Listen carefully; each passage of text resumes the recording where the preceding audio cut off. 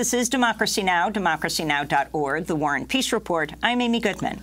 And I'm Juan Gonzalez. Welcome to all of our viewers and listeners across the country and around the world.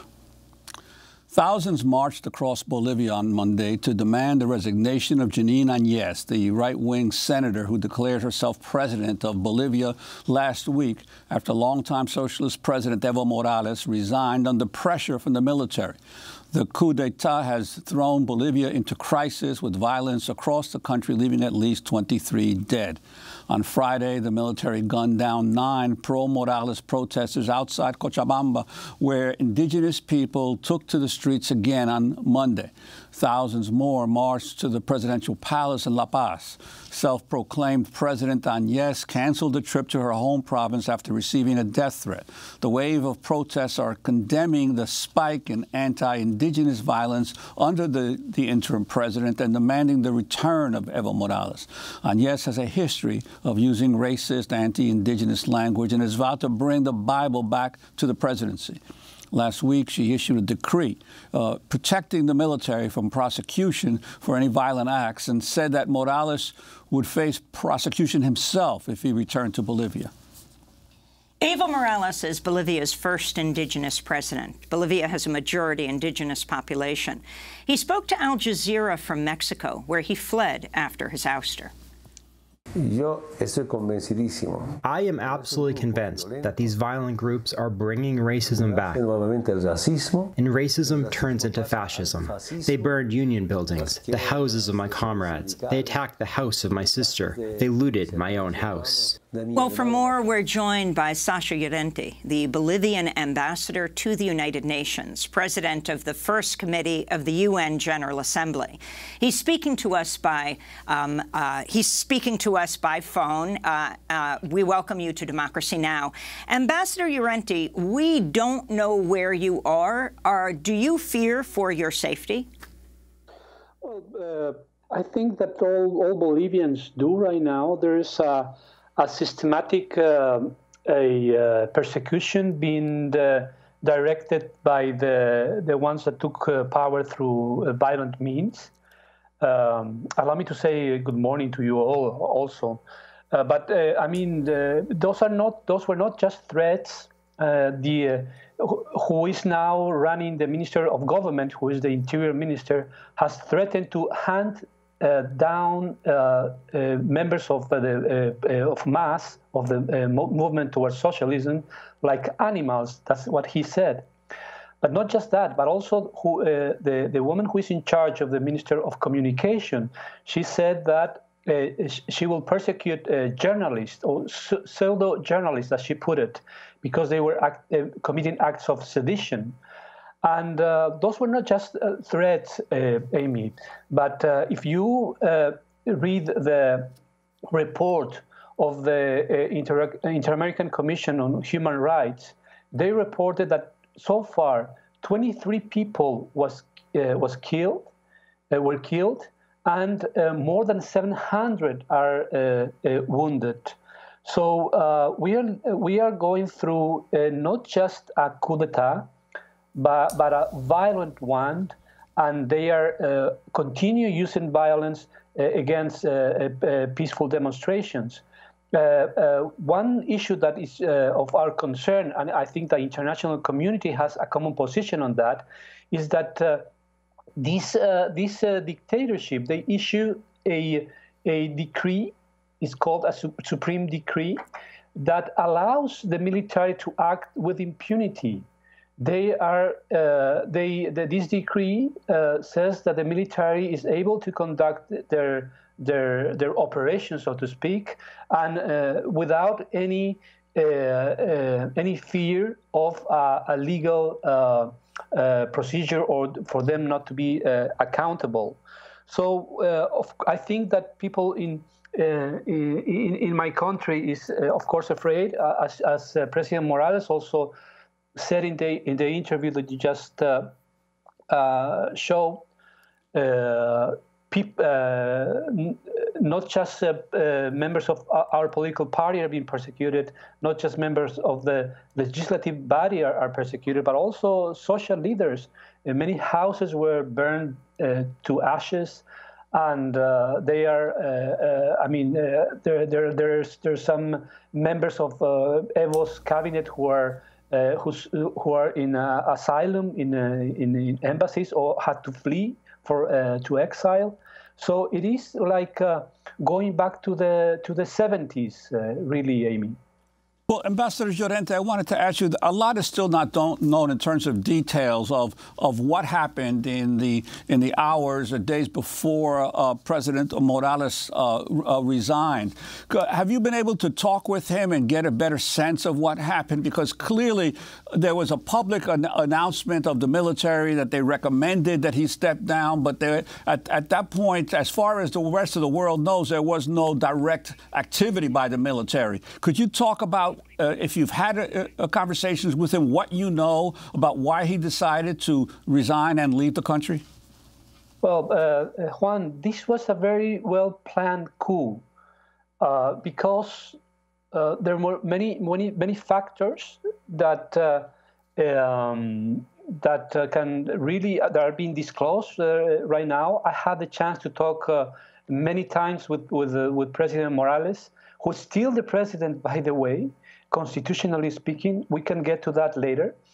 But what happened was that first it was, as you know, the police and the military are the two institutions that have weapons, that are armed in Bolivia. The first one that joined the coup was the police. At the beginning, they refused to comply with the instructions of President Morales' government, but then after they joined the demonstrators against the government. That was one part of the armed coup. The second part was, even after President Morales publicly said that he's willing to call for new elections, to elect a new electoral body, and with new political actors, meaning that he will not be running on those elections. Even when he said that, not just the chief of the Bolivian armed forces, but also of the police, recommended him to resign. But when someone that has weapons recommend you to do something, it's a threat. But even beyond that, Juan and Amy, this goes, I mean, to the safety of President Morales. Once, even before he resigned, all his security was dismantled. He couldn't use the presidential plane, and some loyal members of his security team showed him messages in which people were offering them $50,000 if they would hand him over. And there are videos that you can see that the police was hunting him down even before his resignation, and it was worse after his resignation. Beyond that, when Mexico offered him asylum, the Bolivian military did not allow the Mexican plane to leave the country. Not just that, they didn't allow the Mexican plane to fly over Bolivian airspace. So there are many factors. And just for me, I think this is very important. But once the self-proclaimed president, Senator Áñez, in his first interview, he thanked the police. She thanked the police, and she said that they will comply with all the offers they were given. I mean the police was given. All the offers that were given. So it was clearly a coup d'etat run by the right-wing politicians and the eastern elite of Bolivia, but also by the police and the military. I wanted to play some of those who are talking about the Cochabamba massacre. The Andean Information Network interviewed more than 24 witnesses of the massacre in Bolivia Friday, speaking with the Institute of Forensic Investigations, and viewed the death certificates of those murdered. The witnesses did not want to be identified by their name out of fear for their safety. This is one of them. They are saying the people from the MAS are attacking, but this is not true. They have come peacefully, and the journalists of Bolivia are not talking with people from here because they know they are going to tell the truth, and they do not want to unveil the truth. We are just asking for peace for Bolivia, please. We do not want more dead. We do not want more sadness. You can see by yourself how many people have died. And this is another demonstrator in Cochabamba speaking just after the massacre on Friday. I want to share my concerns with these police officers that had sold themselves to the ones that have the money, Camacho and Mesa. They are shooting us with helicopters, like if they were at war. But they never had this war when Evo was president. But they are sending bullets and helicopters and tanks against us now. Today we have almost 5 or 7 people dead. So it looks like there's at least 9 people dead, over 100 injured, and you have the self-proclaimed president of Bolivia, Jeanine Áñez, previously calling indigenous communities satanic, declaring her presidency will bring the Bible back to Bolivia. Bolivian Ambassador Sacha Llorenti, can you respond to who Jeanine Áñez is? And what is your role right now? I mean, can you walk into the consulate in New York where you resided? Well, first of all, this is there's an elite, mainly in the eastern part of the country, with a lot of money, that in 2008, you might remember, Amy, they wanted to split the country. They wanted to, they started a movement of secession of that part of the country.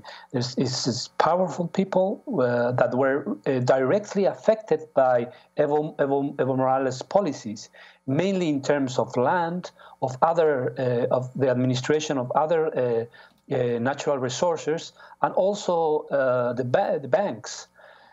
So it is not just Senator Áñez, but behind her there is a class, there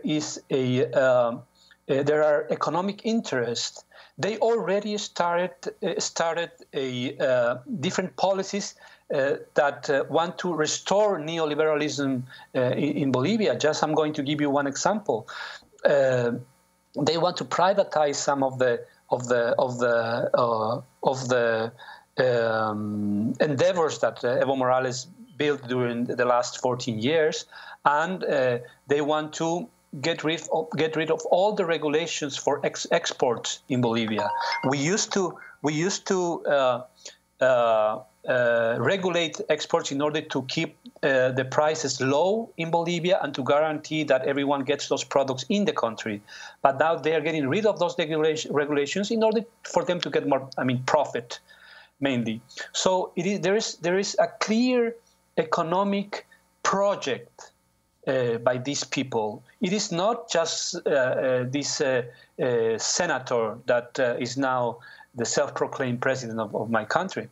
There is a real path to destroy all the things that we have achieved in the past 14 years. That's one thing. The second thing is that it is a racist elite. One of the first things they've done in not just in one place, in different cities in Bolivia, they burned down the Huipala. That's the indigenous flag. I remember that they've done that in 2008, and the UN clearly stated that that was a racist act because that is an indigenous symbol that is also recognized by the Constitution adopted in 2009. So we are talking about an economic plan. They do have an economic project. They do have a social project, which is, the restoration of these racist ways of running the state. but at the same time they are aligned with the policies of the White House. The first things that they've done is to recognize the other self-proclaimed president of Venezuela, Guaidó. They expel all the Venezuelan diplomats, and they expel the medical workers, the Cuban medical workers, the Cuban staff that help a great deal in terms of reaching the more isolated communities in Bolivia. So this is what's happening, and it's not surprised that one of the first countries that recognized Senator Áñez was precisely the United States. Well, Ambassador Llorenti, we only have a couple of minutes, but I wanted to ask you two questions. Wonder if you could respond to them briefly. One is, what's been the response of the international community? Because clearly the self-proclaimed president, as I understand it, has fired most of the ambassadors that President Morales appointed around the world. How are they reacting to that, to those orders? And also, you're looking back at the original unrest under President Morales as a result of his decision to continue to run for another term, even though it was against the original referendum that he supported of term limits. Your sense of whether any mistakes were made by the movement that he's a part of? Well, answer to your first question, Juan, I mean, I think that most part of the international community is looking closely to what's happening. They are really concerned about, for example, that decree that gives impunity to the military, and they want fair elections. I think that the Inter-American Human Rights Commission, the Michelle Bachelet as the High Commissioner for Human Rights, I mean, they stress that very, very clearly. There are many governments that are not recognizing that one. There's just a handful that have. And I think that the only way in which we could solve this problem is through a negotiation in order to have transparent elections and with the full participation of the movement towards socialism. And they have to guarantee that, and also they have to stop the repression and persecution. And your other question about was mistakes. I think that, of course, I mean, we made mistakes. The process of change, as it's called, the Bolivian Revolution, was made by human beings. And we made many mistakes along the way, but there were great successes, Juan. I mean, we have reduced poverty like no other, from 38% of extreme poverty to 15%. We have raised the quality of millions of people that now are part of the middle class, and in parentheses, many of them are now protesting against the government that set all those the conditions for them to improve in their lives. And also in terms of child mortality, to protect. You know that Bolivia is the according to the World Economic Forum, is the 17th country in the world in terms of reducing gender gap. The 17th, way behind many European countries, because there were policies directed to that goal. So we've done, of course, there were mistakes, but I think that many good things were done correctly. Ambassador Llorenti, we only have 30 seconds. Do you think the U.S. was involved with the coup? I mean, I think that the OAS is the pawn of the United States government, and of course they were involved. They were part of the coup, and also they acted in coordination with the calendar of the coup. And were you fired? Well, they tried to fire me, but they can't, because I'm recognized by the Credentials Committee of the United Nations. I'm still the ambassador of Bolivia to the United Nations. I will not recognize that dictatorship, and I'll continue to do my job in the best of my capacity. Do you think the president would be killed if he went to Bolivia?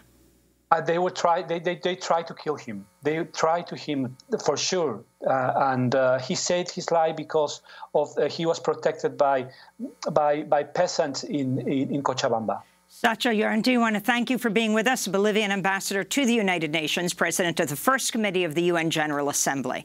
When we come back, in an abrupt reversal, the Trump administration announces it no longer views Israeli settlements in the occupied West Bank to be a violation of international law. Stay with us.